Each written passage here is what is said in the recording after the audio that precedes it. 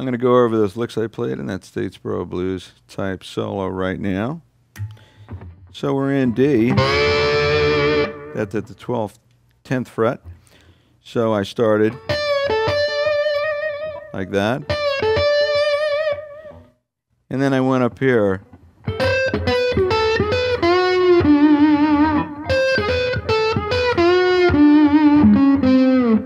So it's kind of cool to do this thing where you bounce off the G string a little bit.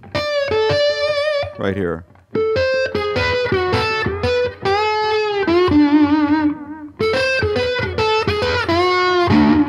So my thumb picks the G, and then I immediately pick the B.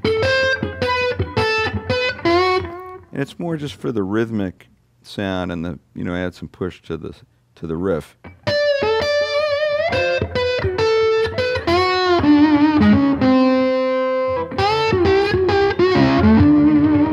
So again, that contrary motion up and down.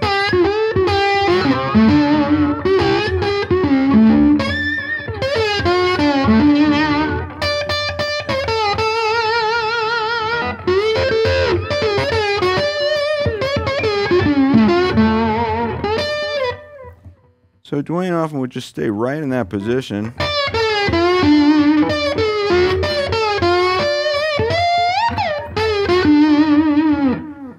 So it's a really easy thing to do, just